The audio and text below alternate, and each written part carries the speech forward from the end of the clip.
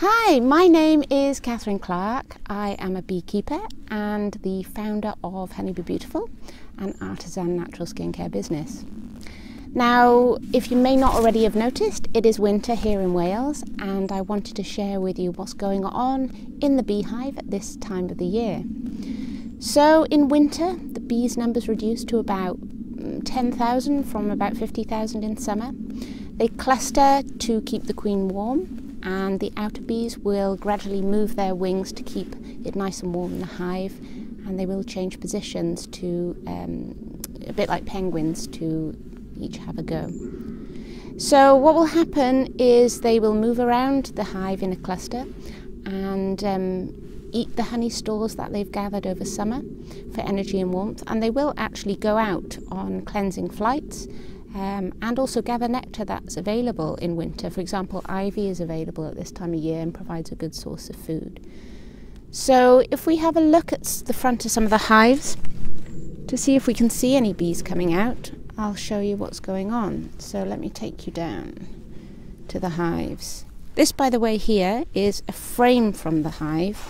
So I wanted to show you what the bees will be eating. So this is honey that they've gathered over summer. They've sealed it with wax capping, and that will last forever, sealed like that. And what they'll do is gnaw away the wax capping and eat the stores and move around the hive. So it's important if they run out that we give them extra food to make sure they don't starve over winter. So that's the frames there, and they'll move around different frames in the hive. So let's go down to the front of the hives and see if we can see any bees. So this one's quite interesting. Look, one of the jobs of the winter bees is to remove the dead bees. So here you'll see that this would be a bee that's been thrown out. And there's a few more in the bottom you can see. Here's another one. But those bees at the front will be guarding the hive.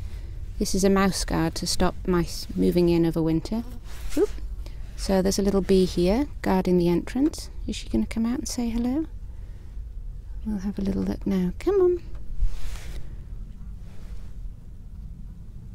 You might be able to just see one crawling about in there. It's a bit close. Oh, there's a little bee down there. Can you see on the grass? Aren't they beautiful? So this is where we keep the bees. It's on a fabulous woodland trust site. There's so many trees that have been planted. It provides the bees with lots and lots of forage and plenty of food. It's so peaceful up here. There's hardly any people and certainly no traffic. And it's just a glorious place for the bees. If we go back to this hive entrance now, you can see there's some bees coming out. Just checking out what's going on, aren't you? And there's another one here busy trying to clear these dead bees. They're all coming out now.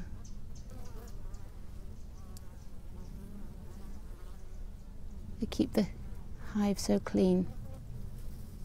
So that's it for now. I just wanted to share with you what's going on down here at the apiary.